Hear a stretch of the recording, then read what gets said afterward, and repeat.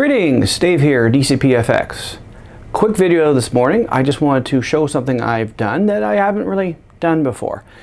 A good friend of mine, Mark, in my Rotary Club, works for a cat shelter called Furry Friends, and they had some pop-up banners they bought from Vistaprint.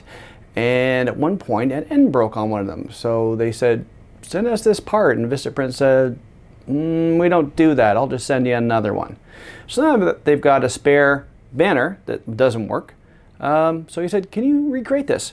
So he gave me this piece here. I don't know if you can get that in focus, but that piece there, and said, could you make that?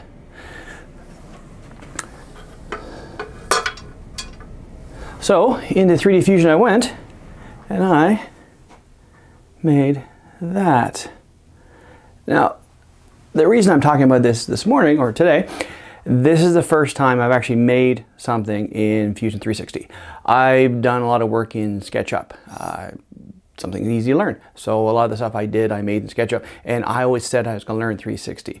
Huge learning curve. So I actually got into it today, well, yesterday, and had some fun with it, and it's not as bad as it looks once you get past it. And also the biggest thing too is I've made stuff before. I've 3D modeled it, I've made it.